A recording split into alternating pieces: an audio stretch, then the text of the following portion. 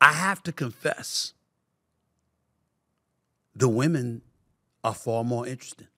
There's two stories that resonate more than anything, and we need to get over it because it's the absolute positive truth.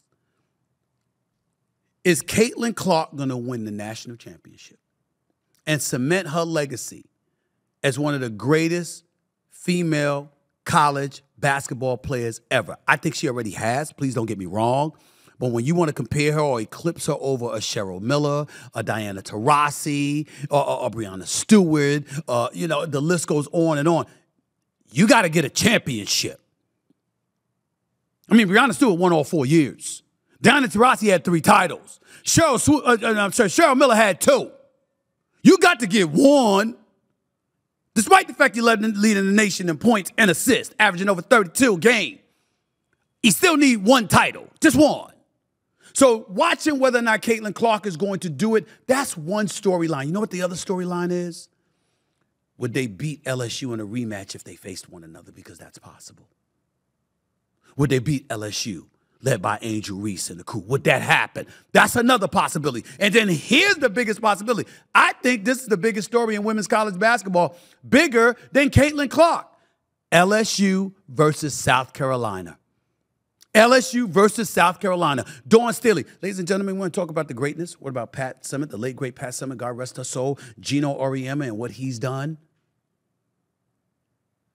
Kim Mulkey and what she's doing at LSU, what she used to do at Baylor. She won 3 titles at Baylor, won 1 at LSU last year.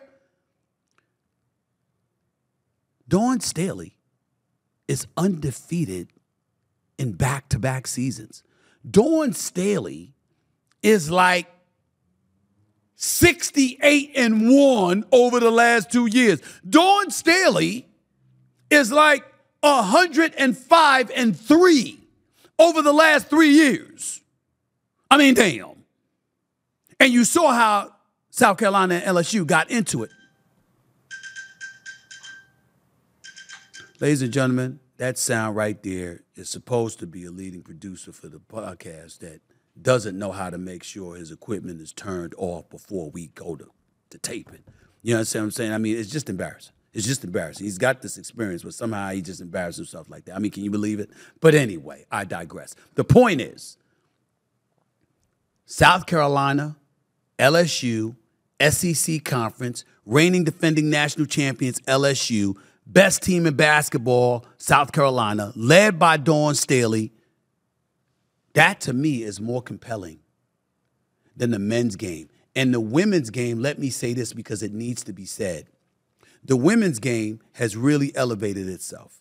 And I think it's time for the rest of us all to take notice. These women, what's the reason for it? It could be Title IX.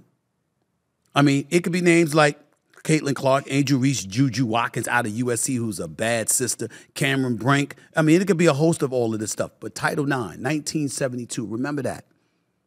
Because you're talking about how the act mandated equitable treatment of girls and women in educational institutions that receive federal funds. And so all of a sudden, you got into a situation where what are we talking about here?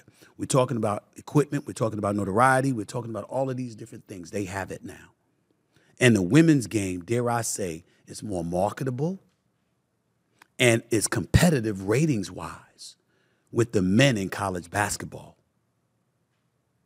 Keep your eyes on this, ladies and gentlemen. This is a dramatic shift that is taking place, and we can't ignore it.